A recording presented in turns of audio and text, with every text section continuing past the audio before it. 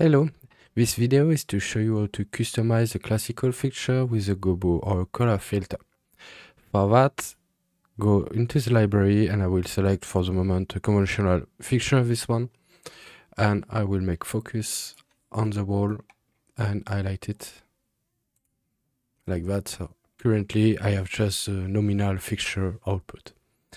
So if I want to add a gobo or a color filter, as a workaround today, I will add another fixture. I will take the one from Acme, the IECO 10, just patch it, and we will take some object inside it. So expand the previous bar you have inserted until finding the light object here, and do the same for the IECO.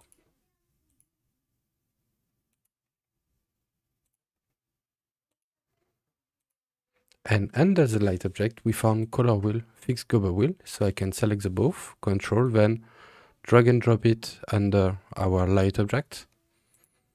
Select the color wheel, fix gobo, and reset its position. Okay, we can remove the IECO 10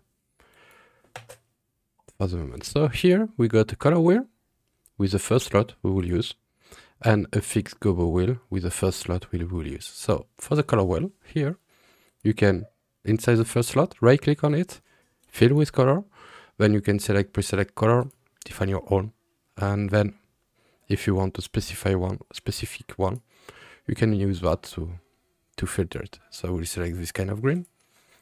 So you see the output is changing. And if I want to use a gobo, I can go here and then select my slot and drag and drop a gobo you have locally. So for example, this one. So now I get accumulation between the color I have set and the gobo I have set. If I want to reset the color, I can come back to the color wheel.